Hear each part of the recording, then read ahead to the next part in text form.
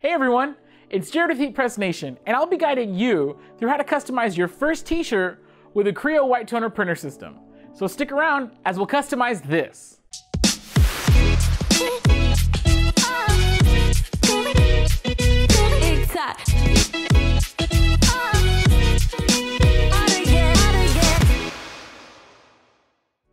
Now if you enjoyed this video or find it to be helpful, be sure to give it a thumbs up and share it with your friends. But to catch the latest tutorials and live episodes from Heat Press Nation, don't forget to subscribe to our channel and click that notification bell. All right, let's get started. Crio is making it easier than ever to get started with a white toner printer system. If you're unfamiliar with white toner printers, they're an emerging development in digital printing, paving the way for new forms of customization. These specialized LED printers can print the white portion of an image with white toner alongside the usual cyan, magenta, and yellow toners. With white toner transfer papers from Forever, The Magic Touch, and Nina, these printers can print full-color, self-weeding prints readily applicable to virtually any dark or light material. But what does a Crio white toner printer like the 8432WDT bring to the table? With all their systems being powered by Oki technology, there's no doubt in the 8432WDT's abilities to provide top quality prints with little compromise and any 11-inch wide white toner transfer paper. Yet, as white toner printer systems are usually designed for more experienced users, Crio has been bundling items that help anyone to dive into their machines. Included with the 8432WDT in particular is the clear-cut, industry-level digital factory RIP software, plus a remote support tablet with a ton of resources to guide you through making the most out of your printer. By providing first-time users with as much support as possible, Crio is without a doubt making their advanced white toner printer systems as consumer-friendly as possible.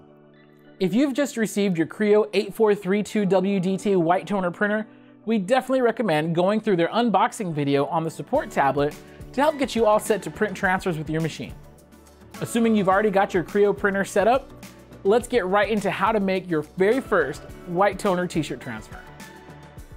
Of course, you'll first need to find or create, then scale down your image according to the size of your shirt. You can always measure your shirt beforehand to determine how big you'd like your image to be at its center or any other desired area. However, the general size range for medium shirts is about 8 to 9 inches in width. If you're using image editing software like Adobe Photoshop or GIMP, be sure to set the document to 300 dpi resolution to maintain high fidelity for your image. You'll also want to set the dimensions of your document based on what preset is on the Digital Factory RIP software.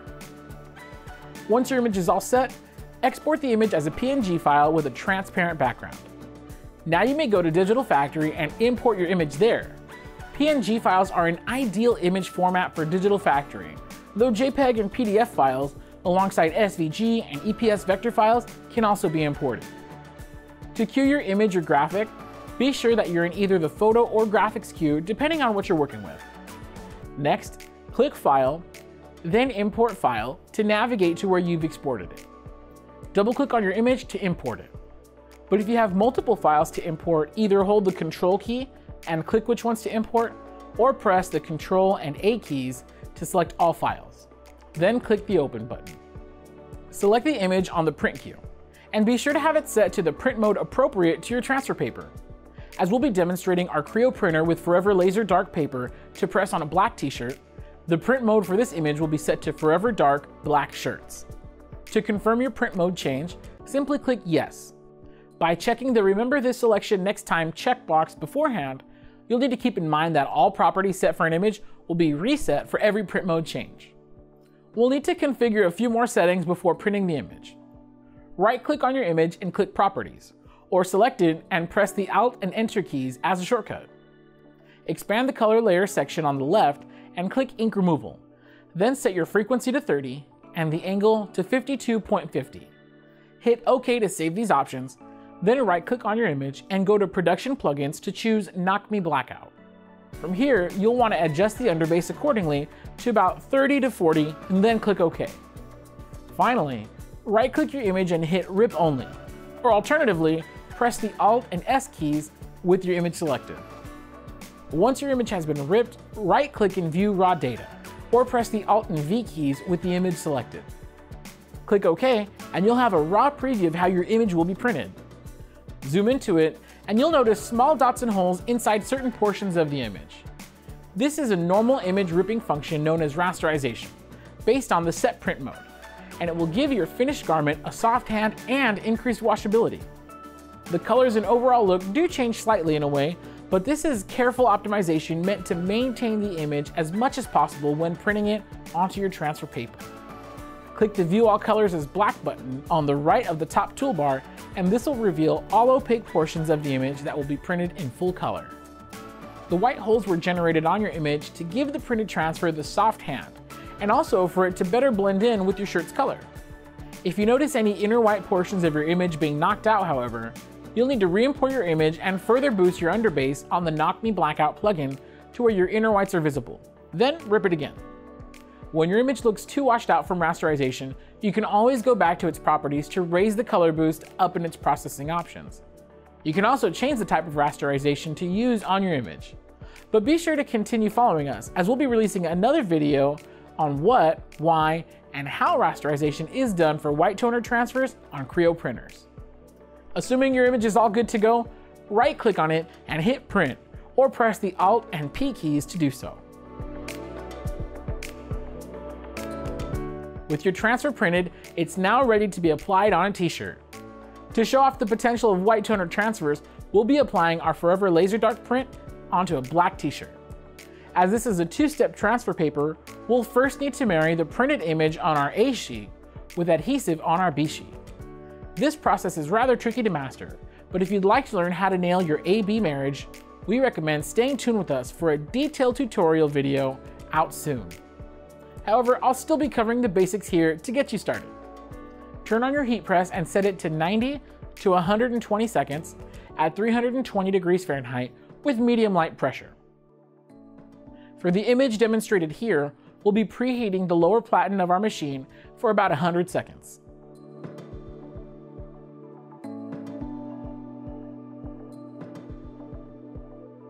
Place the A sheet ink side up with the B sheet on top of it. To make your peel easier, put a small piece of paper in the bottom corner. Cover the sheets with parchment paper, then press. When the timer reaches 0, open your machine and remove the parchment paper carefully.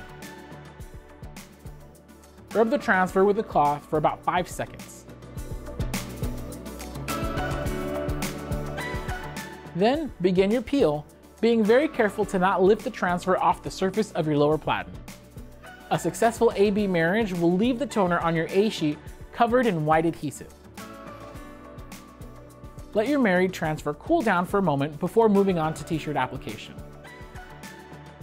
To apply your Forever Laser Dark transfer, you'll need to change your time to 30 seconds, but keep your temperature and pressure as is. Bring your shirt to the lower platen of your machine and pre-press it for 2 to 3 seconds. Afterwards, place and align your image where desired on your shirt and use heat tape on all 4 corners of your transfer to keep it in place. Once it's been attached, cover your shirt with parchment paper, then press.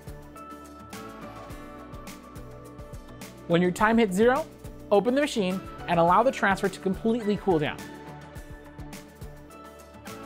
After doing so, you may peel the tape and carry your sheet off, and your shirt has now been applied with an awesome white toner transfer. To decrease the glossy appearance of an applied Forever Laser Dark transfer, simply repress it with parchment paper on top using the same press settings. But with your first item tackled, you're now ready to try out other applications with your Crio white toner printer system. If you'd like to share your first white toner transfer with us alongside a growing community of customization enthusiasts, feel free to join our HeatPress Nation Creators Facebook group at heat.press/FB group. To learn more about Crio white toner printers and transfer papers, please visit our website at heatpressnation.com. For any questions, you can get in touch with the My Expert representative at heat.press/support. Once again, I'm Jared with HeatPress Nation, and thanks for watching.